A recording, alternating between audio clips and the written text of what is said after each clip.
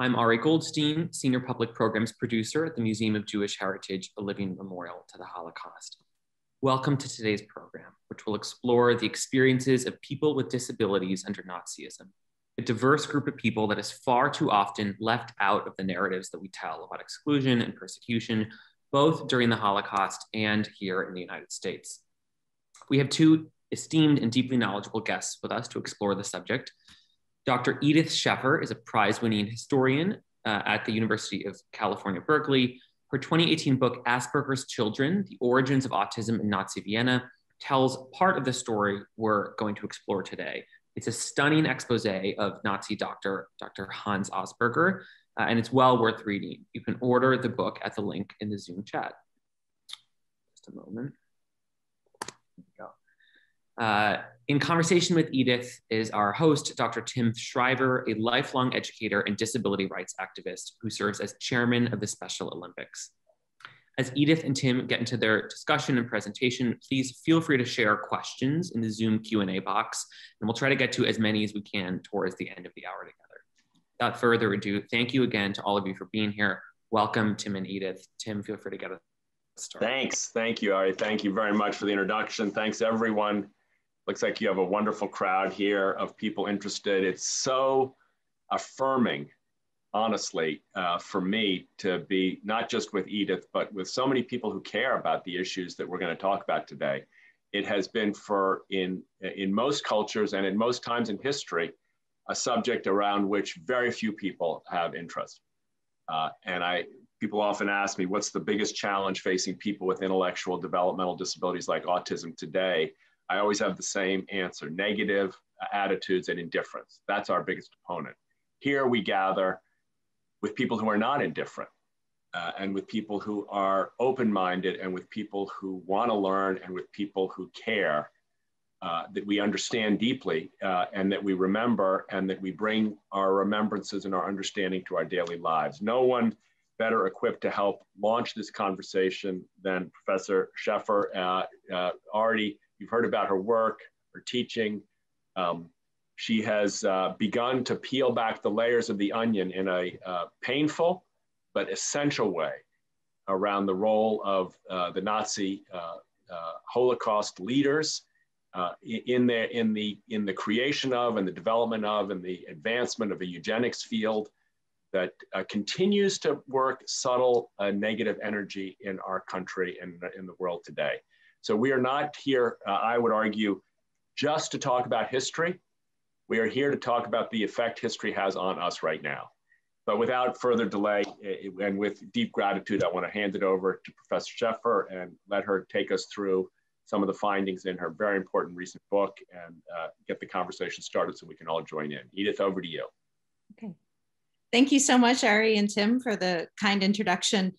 We thought that we'd begin today by just giving an overview of what happened in the Nazi period. This is the fate of people with disabilities as a lesser known chapter, as Ari and Tim had said. And I just wanted to start by giving some background. So Ari, we can start with the next slide.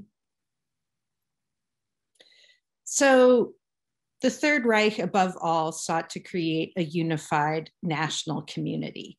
And as we know, the Holocaust, the extermination of 6 million Jews and other populations deemed undesirable. Part of this was the idea of eugenics, upbreeding parts of the population that were deemed desirable and excluding those with disabilities who were deemed to be contaminating the gene pool or a drain on financial resources. And you can see this asylum on the bottom. The slide says life without hope.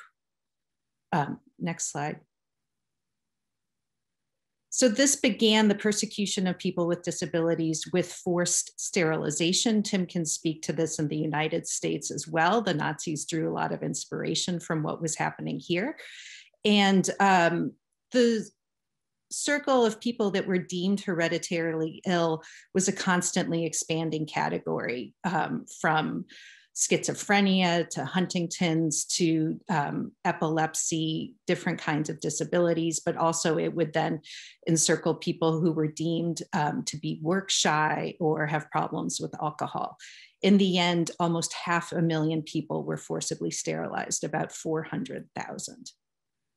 So the next slide. In July 1939, the Nazi regime began its first program of mass murder, and this predates the Holocaust. It was the decision to kill children under 3 who were seen to be born with defects. And unlike other programs of Nazi killing, this was to be legal. They were working on a law, and this was to become a permanent part of the healthcare system, kind of an extension of abortion, if you want to think of it like that. This was not something to be hidden, but something very much out in the open. Next slide. This expanded then, again, we're still in 1939, to the killing of adults who were deemed to be disabled. And this was a much larger operation. In contrast to the killing of children, the killing of children was meant, as I said, to be a public health issue, and children were supposed to have purportedly scientific files, and they were screened. The killing of adults with disabilities was really a mass emptying of asylums. And you can see here that they were killed in gas chambers in crematoria. And there were 6 killing centers inside the Reich. It was widely known what was happening, and people could smell the stench of ashes in their daily life. This is something we can talk about in the discussion, but there was widespread protest and resistance to this movement. And as we all know, there wasn't to the killing of Jews. And to the point where it was openly discussed, there were leaflets distributed, and Hitler shut down this program, the T4 program, in August 1941. The personnel who'd invented the technology for the gas chambers of crematoria were sent east to implement this technology on extermination camps against Jews. But this technology was invented for the purpose of killing people with disabilities. Next slide, please. So I'm going to concentrate on the killing of children, because I think it's an underrepresented side to the Nazi killing programs. Whereas the killing of people with adults was indiscriminate and in a lot of ways, reminiscent of what happened with other populations. It was about 250,000 adults were killed. The child euthanasia program victimized between 5,000 and 10,000 children. And these children were cared for by women. This wasn't the kind of mass selections that you saw at the extermination camps. These nurses knew their wards' names, they changed their sheets, they fed them daily. This was a very intimate kind of killing. And they would sprinkle barbiturates into the food that the children ate, and or inject barbiturates into the children. And so they grew weaker or contracted diseases like pneumonia. So it would look to be a natural cause of death. But in fact, it was hastened by the medicine that these nurses were giving. Next slide, please. And so as Ari and Tim mentioned my work, I think it's really important to realize how deeply the euthanasia program penetrated the medical community. I wrote a book about Dr. Hans Asperger, who's famous, of course, for developing the autism diagnosis that we still use today. And I uncover his role in this network. He did not work at a killing center himself, but he transferred children who he deemed undesirable and ineducable to these centers. And so here are pictures of 2 children, Hertha Shriver and Elizabeth Shriver, who he transferred. And Hertha Shriver was severely disabled from meningitis and diphtheria. And her mother is known to have said to the presiding doctor at Spiegelgrund, won't it be better if she should die, as she has nothing to live for anyway? And Hertha was indeed put to death. And when you look at these files, you can see, in fact, that some parents requested their children be sent to killing centers. And there's evidence that Asperger himself was sensitive to these requests. And in the files, there are also thank you notes from some parents upon their children's death for having their children killed. Elizabeth Shriver, who's here, who Asperger also transferred, could speak a single word, mama, that she was known to repeat over and over again at the killing center. And she would cry and she would hug the nurse for comfort. Both children died within just a few months of Asperger's transfer. Next slide. So this is a panel, of course, on disability, but the Nazi scrutiny of disability was ever more and more minute. So these are two girls that Asperger's clinic transferred that he defined as asocial. They were running away from home and they were behavior problems at school. And both of these girls were transferred. It's seen to be unable to integrate with the broader community. And if you look at some of the records of these killing centers, about 10% of kids had no diagnoses at all. About 3 in 5 had amorphous diagnoses of imbecility or idiocy. So again, really shows the subjectivity behind, social constructions of what disability means.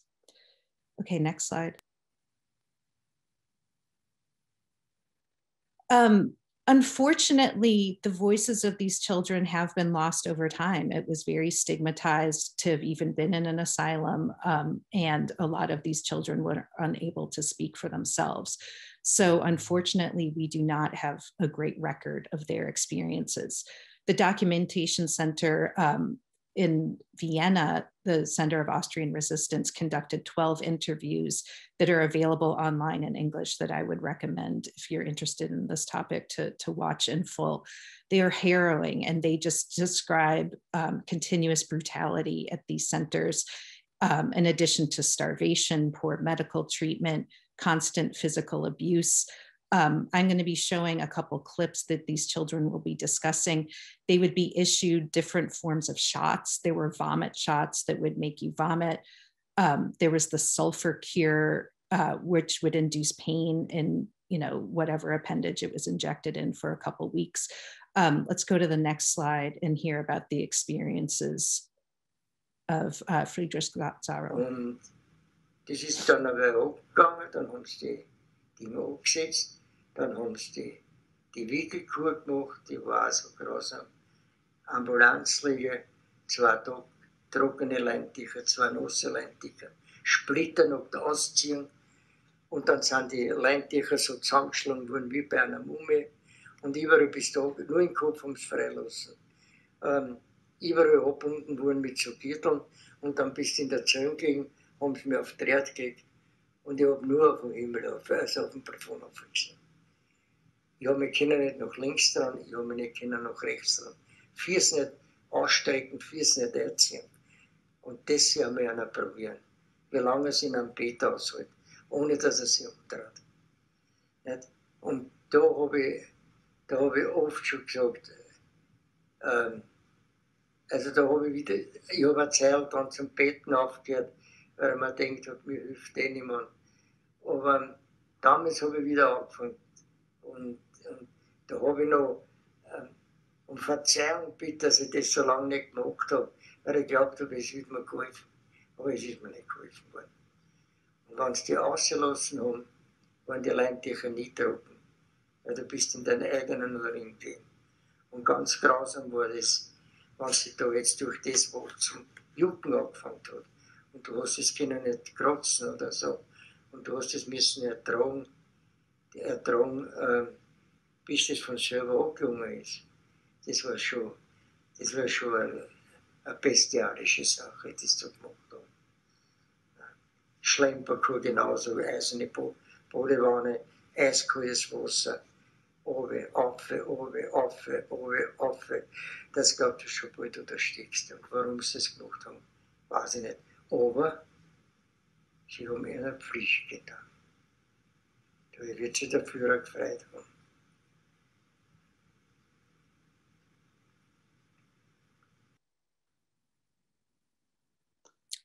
Okay, so the next survivor is going to describe his experiences in the killing pavilion, where he was when he was about 5 or 6 years old. And you can see he's going to be describing a very sedated state where he's not even sure what's going on.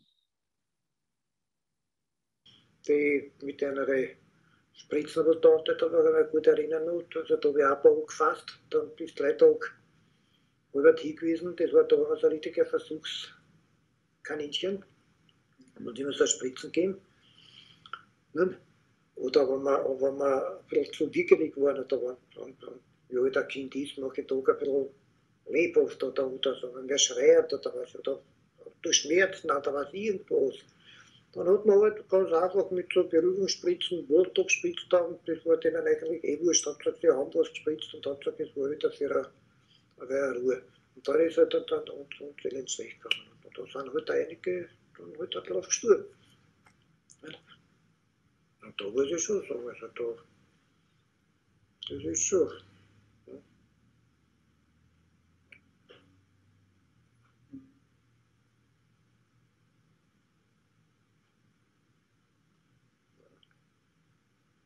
Durch das, weiß ich, das war halt mit so Kindern bei Autis und dann auf einmal verschwindet das eine oder das andere. Da macht man halt Gedanken.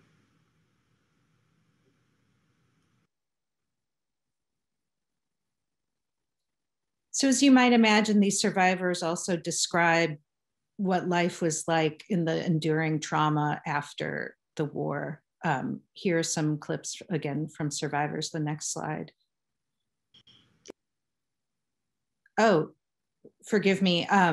Children were also subjected to medical experiments. There were known tuberculosis vaccines that were tested on them, and then children would be put to death in order for their autopsies to be studied. This is a picture of Heinrich Gross, who in Vienna harvested about 400 children's brains, and he published research on these brains up through the 1980s. And body parts from the children at Spiegelgrund would be circulated among different medical labs in Vienna well after the war. Okay, next slide, and we'll get from Rudolf Karger what his post-war life was like. Also das kann ich auch sagen, ich habe wie das alles gefunden worden ist, meine Sachen da, und ich habe das durchgelesen, das war für mich eine Katastrophe. Ich habe ein Jahr nicht sprechen können. Ich habe jetzt so gehabt, ich habe mir trotzdem was gehabt, weil ich das nicht verstanden habe, dass man so gemein sein kann, uns dort hinschicken. Das haben sie schon gewusst gehabt, dass ein Spiel und was da los ist, das ist die Vormundschaft. Und die Falschheit, was die über mich geschrieben haben und für meine Familie, was gar nicht stimmt. Das hat mich furchtbar, da war ich K.O. Ein Jahr war ich da K.O. Von Spiegelgrund kann man ja gar nicht reden, weil das war ja.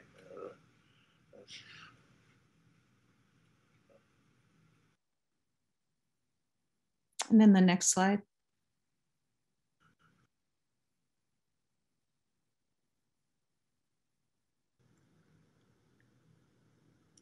Und immer die Frage bei jedem Menschen, bist du für mich oder bist du gegen mich? Das war immer eine Überlebensfrage. Und das steht mir auch jetzt irgendwo, wenn ich mit jemandem Kontakt habe oder so, auf welcher Seite steht er, auf welcher Seite stand er damals und hätte dir der geholfen, wenn er das gewusst hätte oder hätte dir nicht geholfen. Das sind diese Fragen, die immer wieder kommen, die eigentlich auf nichts bringen. Ich bin auch niemand Böses, man kann da nicht jemandem böse sein. Wenn das Böse so ohne Namen ist, wenn das Böse einfach dazu gehört, wie das Leben dort.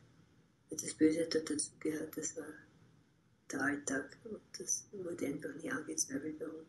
Das ist nicht richtig, warum machen die das und so ist es und das muss man durchstehen. Wenn ich mich nicht beobachte, ziehe ich beim Gehen immer den Hals ein. Das hätte ich ewig Angst, dass mir jemand in den Nacken schlägt mit einem Stock oder so. Weil dieses Hals immer, auch wenn eine Situation brenzlig wird, beginne ich die Schulter hochzuziehen und den Hals einzuziehen. Um gewappnet zu sein für den ersten Schlag. Auch bei Dingen, wo ein anderer gar nicht erwarten würde, dass es überhaupt einen ersten Schlag gibt.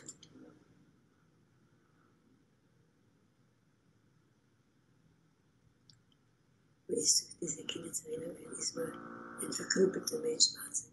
Und das geht man auch nicht los.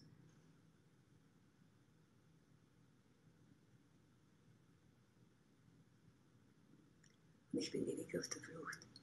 Ich habe immer einen Backerl zusammengeschnürt mit Speisesachen, mit Nudeln und Reis und Salz und Zucker.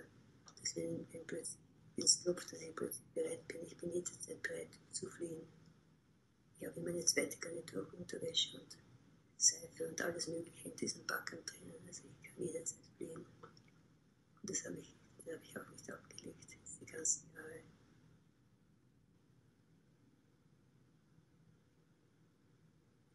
Und der Begriff unwertes Leben, das ist mir immer noch im Ohr.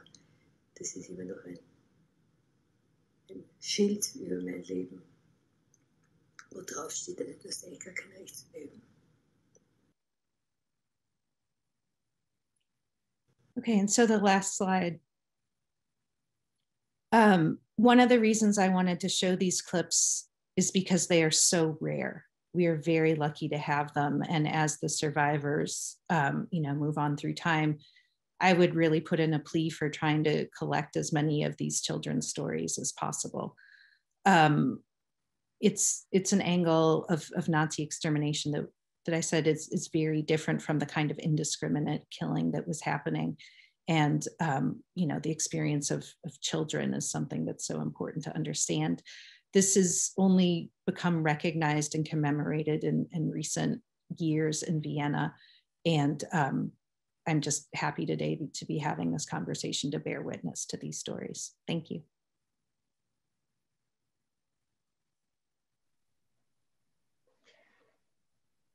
I think it's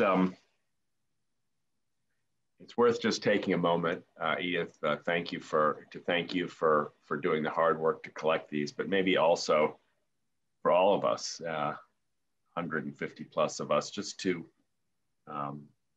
let the words you've shared with us and the words these survivors have shared with us sink in. So if people are comfortable, I would just invite a few seconds here now just of silence.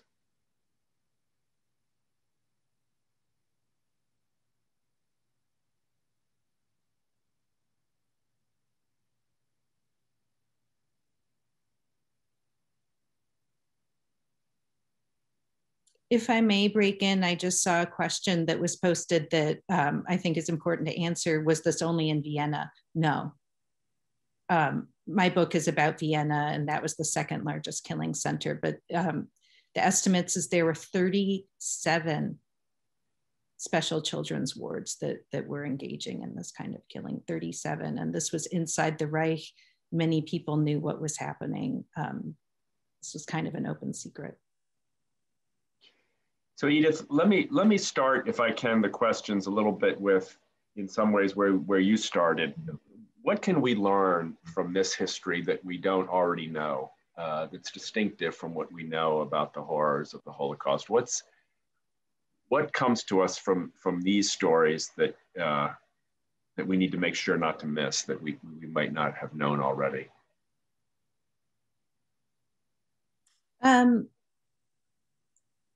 Coming at this as a historian of Nazi Germany, to me, it really casts the regime as a project in trying to create a homogenous fascist whole, that it's a fascist vision of people that look and act and behave the same ways. And in this hierarchy, there's some people who cannot be remediated, right? They're Jews, and there are these children who are defective and they must be exterminated. But in this hierarchy, there are also people that you can rehabilitate. And so there are different categories of worthiness and unworthiness. And in my book, I talk about the Nazi regime as a diagnosis regime. And it's this project of identifying with ever greater nuance different characteristics. And I think this is one of the reasons the autism diagnosis emerges from this period. It's looking for children with ever milder and milder defects that can then be labeled and dealt with. Yeah. So a diagnosis regime, if what we're seeing in this is the creation of homogeneity, the search for a fascist singularity of human form, do you worry at all that some of this is still present in the way in which we approach human exceptionality, difference, autism itself, disability? You know, I find that a fascinating question, and it's something that I've wrestled with. How could a diagnosis that emerges in this collectivist vision, how are we living in a society today that theoretically celebrates diversity of all kinds and still look at our children with ever greater critical eyes? And I don't think it's a coincidence that the Asperger diagnosis really caught on in the 90s. And that was with the Ritalin generation and ADHD, and really the entrance of school counselors and looking at our children in terms of milestones in a different way.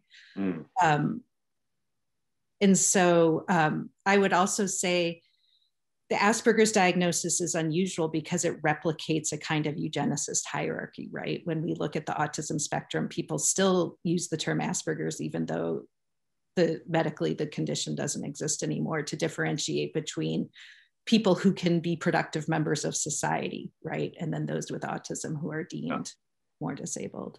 Yeah. Maybe, Edith, there's a lot of questions and they're good ones too. I'm wondering if would it be helpful if I shared a little bit of the American story here? And Ari, I'm just gonna take the liberty of suggesting maybe I'll just, for a few minutes, share my screen, if that's all right. If I don't hear from you, I'll think that's okay. Can I do that? Okay.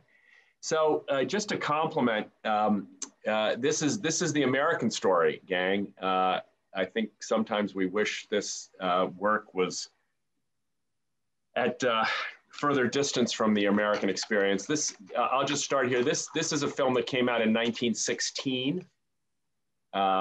This was championed by Dr. Harry Hazelton, who plays himself in the film. The film is the story of a doctor who helps women counsel them so that they can allow their newborn children to die if they are born with disabilities, and includes scenes of denying the baby of care, and then finally the exultant mothers who have been rid of their children with disabilities.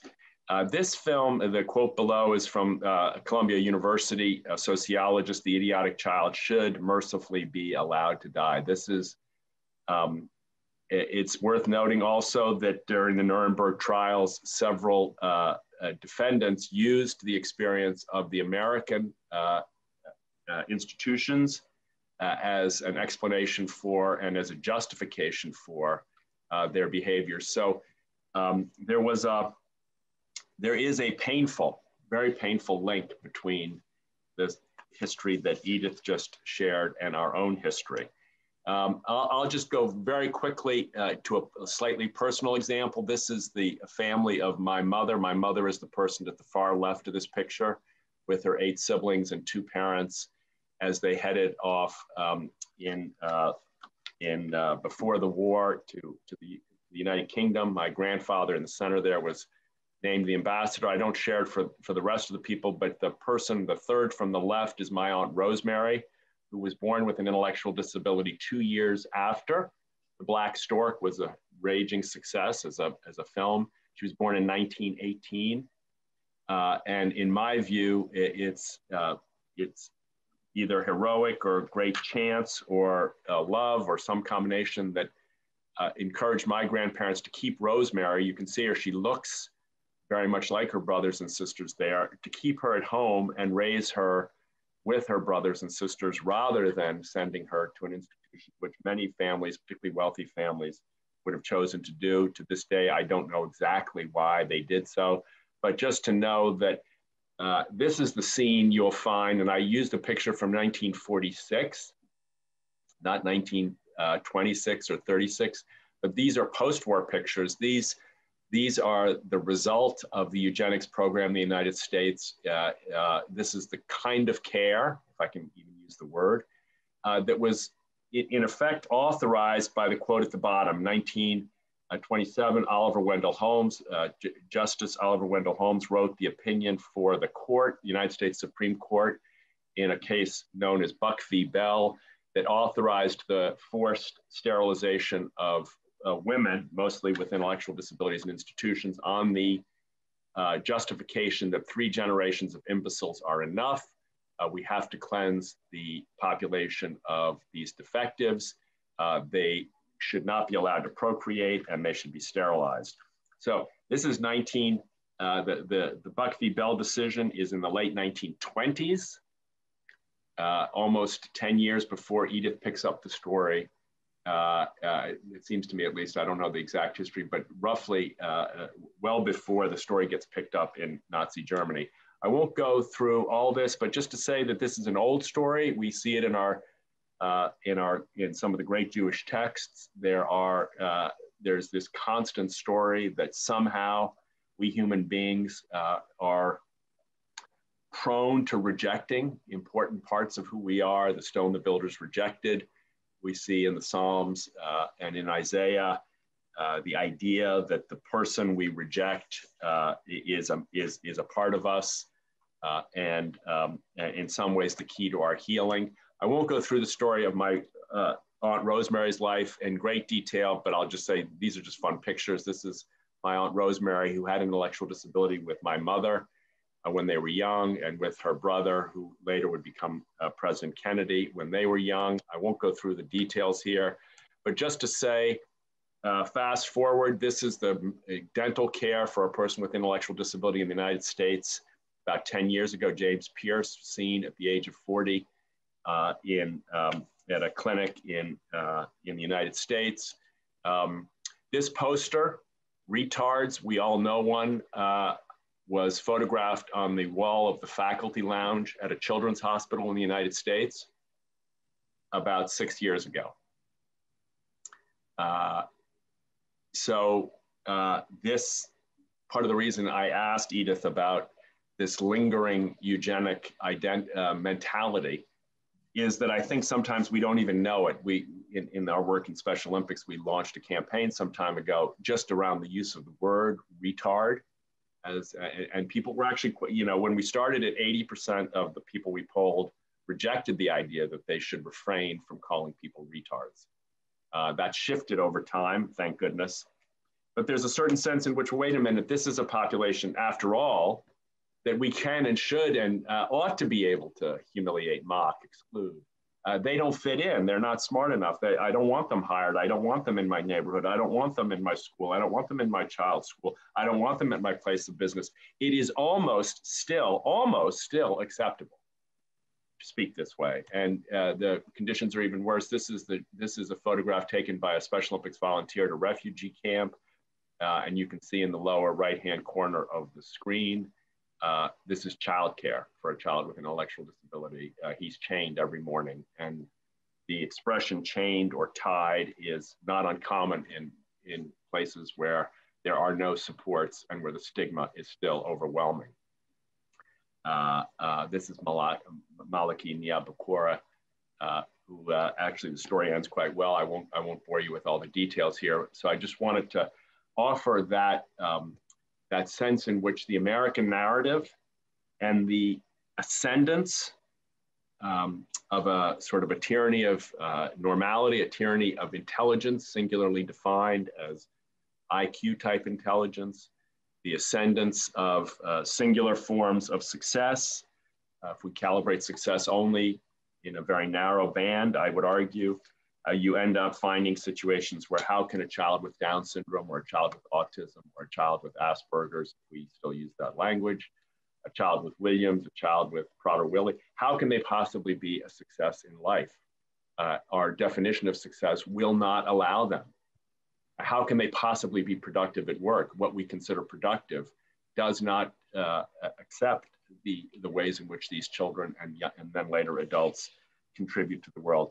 So I offer all that maybe back to you, Edith, and ask you how we can learn, how we can bring this knowledge to scale in our country, and what it would mean if in the contemporary world we actually took seriously the dignity and beauty and value of every life. I mean, are we still a ways from that goal?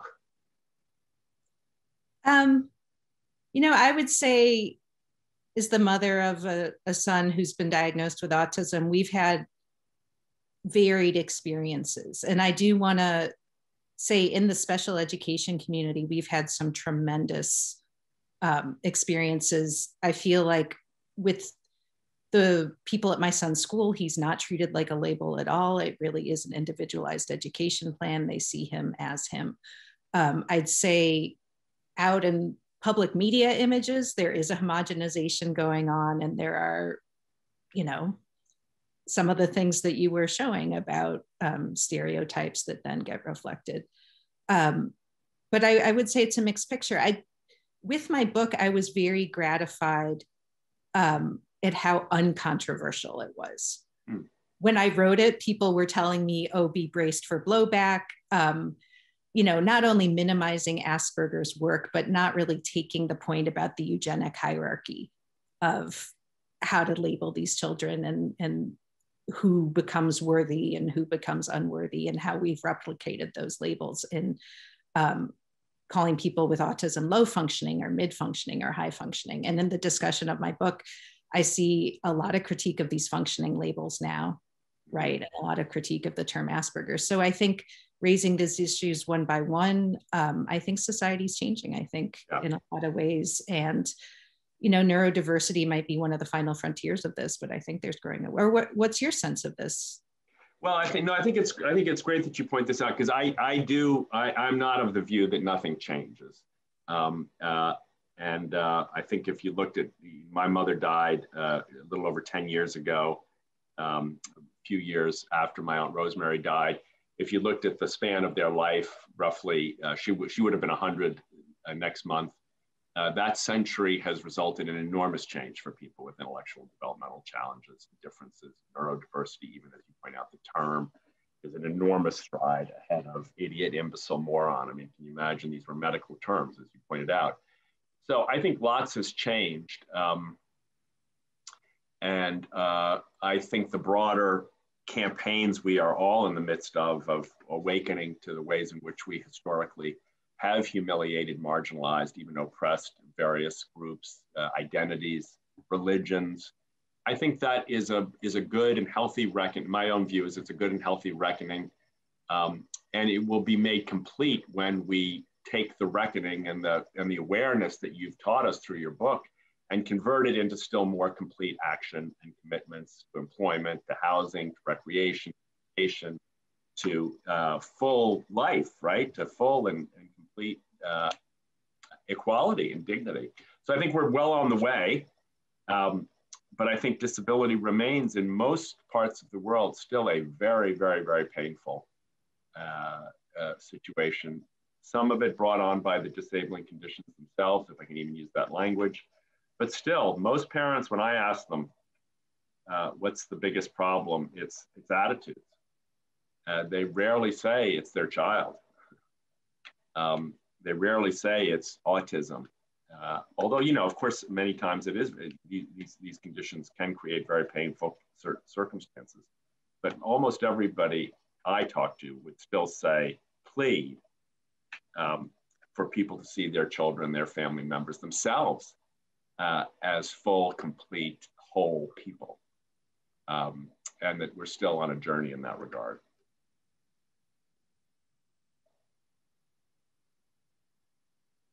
So let me ask you, can I go back to the tapes? One of the survivors who spoke so poignantly about the fear of her body and so on, she said, I think at one point, how can I be angry? Evil had no name. Can you share what you think that means? What the message there is? Evil had no name. She says at another point in the interview, it was just part of everyday life, right? Mm-hmm. Which is an interesting perspective when we think about how these extermination programs were dealt with in the post-war period, where it was very much about singling out the most culpable people and letting the hundreds and hundreds of people that enabled it who made it an everyday experience. The nurses were not charged. The transferring doctors were not charged. But I think the children who were there saw perpetrators in everybody, right? And that was their experience. They were getting beaten by orderlies. They were being deprived food by cooks. And it was just something that was endemic in how people saw these children. But what I think is fascinating about the experience then in the post-war period is to hold just a handful of major perpetrators accountable, as that then exonerates society from an evil system that everyone's complicit in. Yeah, yeah. So a couple of questions, Edith, center on the very difficult issues around eugenics today and prenatal diagnosis. What do we do? One person asks about genetic diseases that show up in Jewish populations that are being screened for prenatally. I think most estimates are that prenatal diagnoses of Down syndrome in the United States result in somewhere around a 90+% termination rate. Denmark has almost go close to requiring, not quite there, but requiring pregnancies be terminated when they're prenatal diagnoses. How do we navigate the, outside the, the cauldron of American politics, conservative and progressive ideas around choice and life? How do we navigate this just from the point of view of what we've learned about eugenics? I'm going to answer like an academic here, not as a human being, but just I think it's so important to call out what's happening, right, and label it. I want to apologize. I was using the Nazi term euthanasia, for example.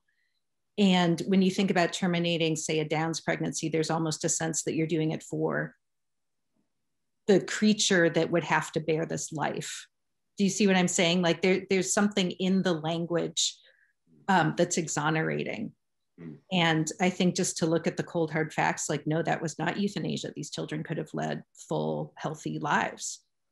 And we need to define what's a full, healthy life, rather than from the perspective of the parent that has to deal with whatever that life becomes. So I'm not here to pass judgment or to share my personal views, but I just think labeling, looking at things cold and hard facts. I mean, a child with Down syndrome can live a very full, healthy life. Yeah. Did this work? What are your thoughts about this? I mean, you're more immersed in this. I mean, I'm stuck in the past. Yeah. Well, I think there's a chance to affirm the value of these lives that we haven't quite built yet. I think many people, for instance, young folks, when they get pregnant and they hear Down syndrome, there's a specter. There's a haunting, horrifying, negative life that awaits them. The truth is actually almost invariably not that way. And so we don't really tell the story of the full life of a person with Down syndrome. Those moms or those expectant parents don't hear that version.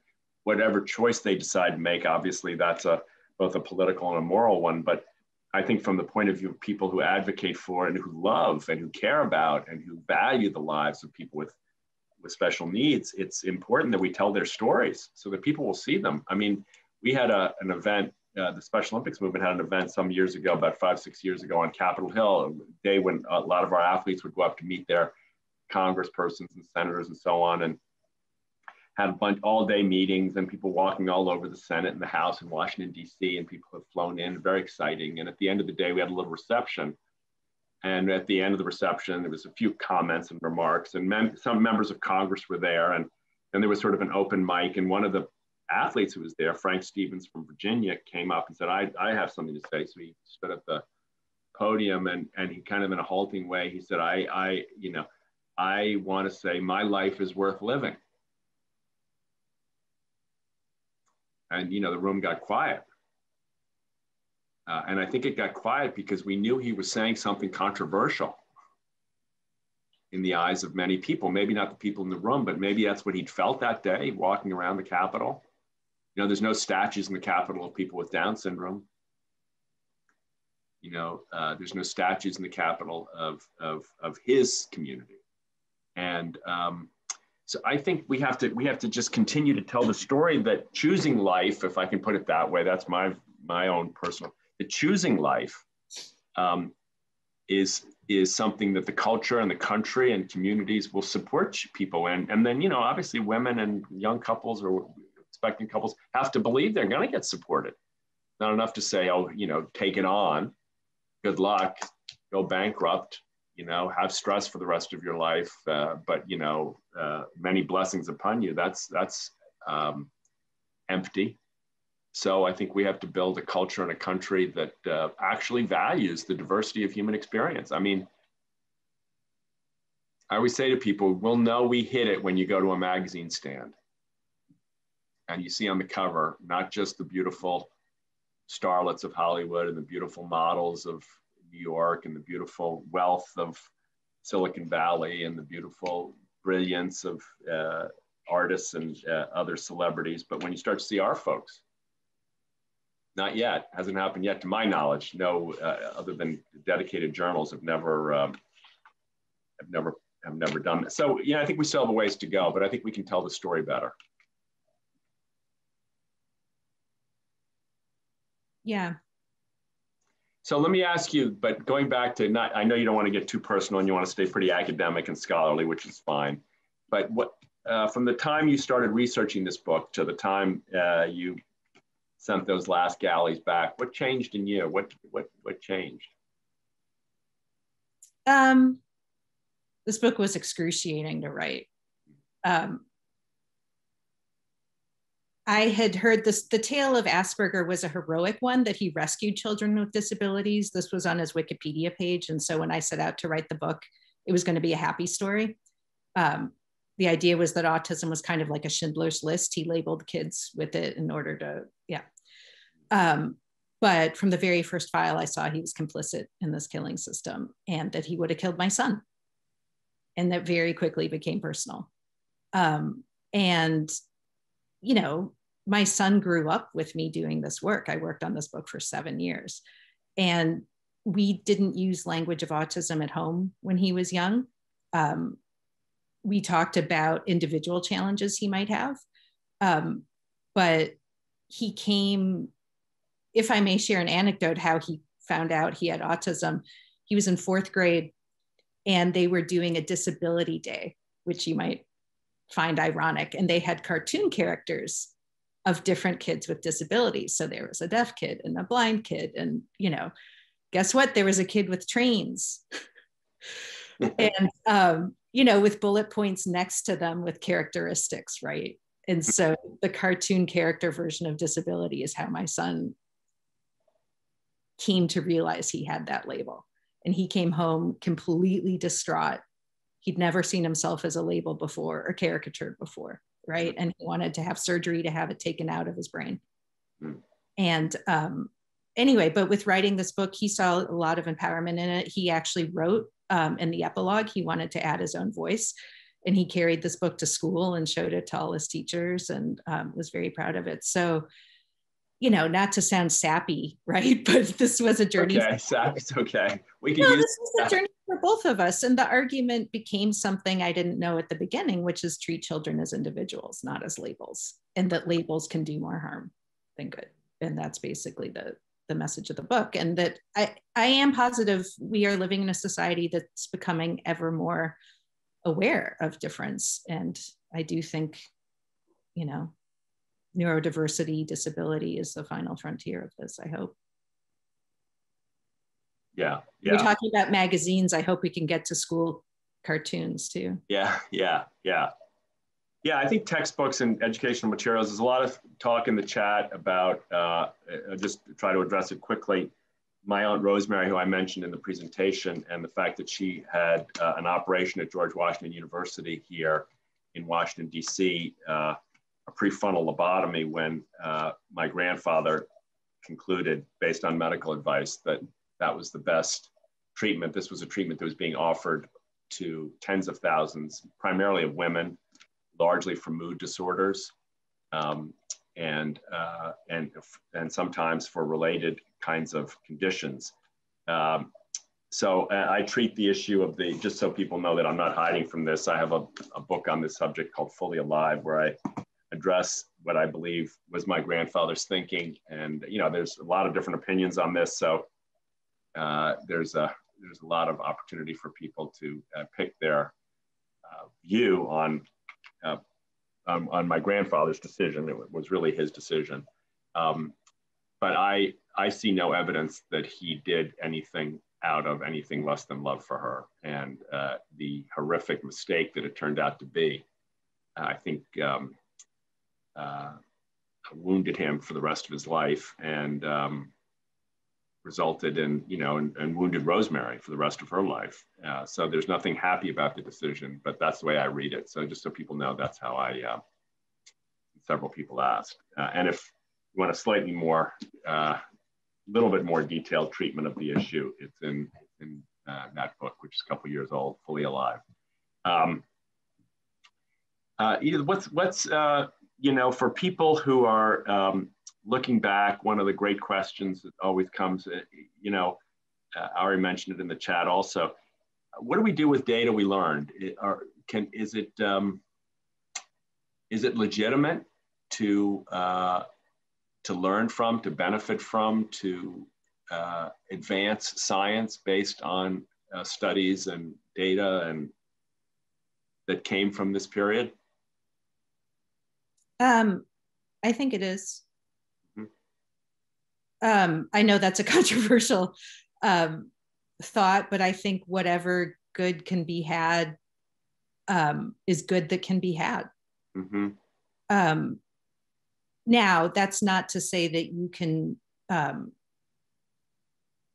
you know, I'm not justifying medical experiments, but my father, for example, was a heart surgeon that used journals on the hypothermia experiments in the North Sea to experiment with hypothermia to operate on premature children. Mm-hmm.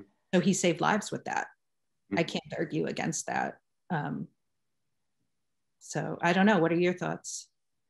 I think any good that can come is good, as long as it's very clear that there was no good in the decision to do the work that was done.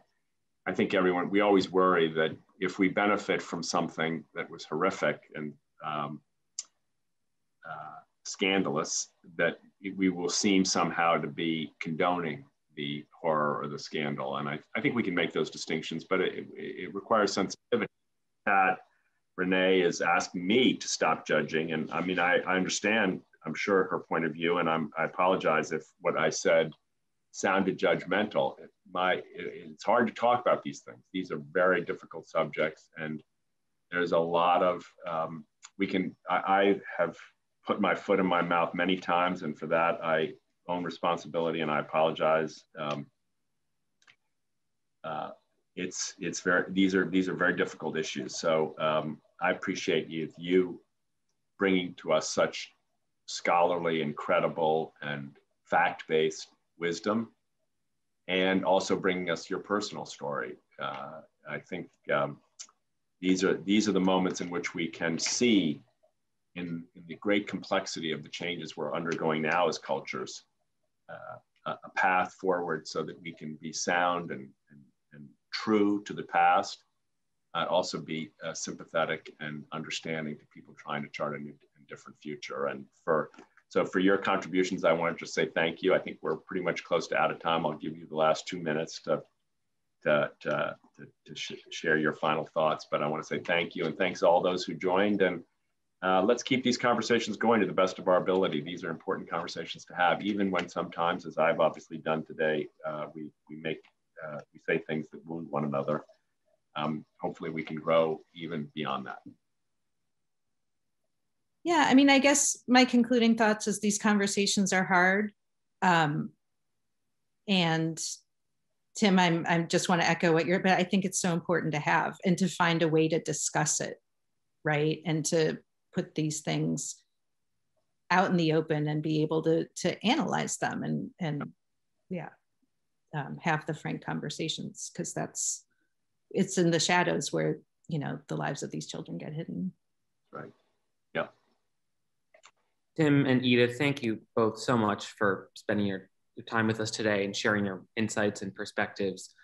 I learned a lot listening to you, and I know our audience did too. We, as a museum, like many Holocaust museums, have not done enough over the years to properly tell the stories of people with disabilities during the Holocaust. So we are doing better in recent exhibitions and upcoming exhibitions, and we're glad to have you join us in that journey.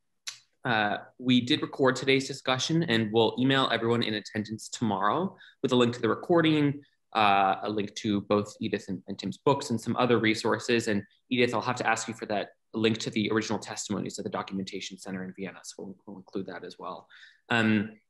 We hope all of you will consider supporting the museum's work to preserve the stories and lessons of the Holocaust. You can do that at the link in the chat, and joining us for upcoming events. I want to specifically spotlight an event that we have on July 27th with Judy Heumann, an amazing disability rights activist in the US who is Jewish and the grandchild of Holocaust victims and the daughter of Holocaust survivors. So we'll hear from Judy about her story next month, and the link to that is in the Zoom chat. But thank you both again, and we wish everyone a good afternoon, and that you continue to think about the lessons of the history that we dove into today.